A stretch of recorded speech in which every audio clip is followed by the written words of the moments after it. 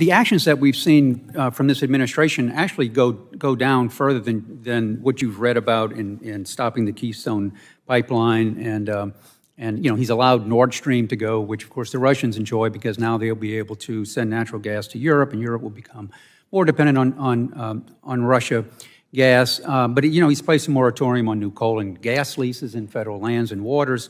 The Interior Department drilling permits are down 75% from April.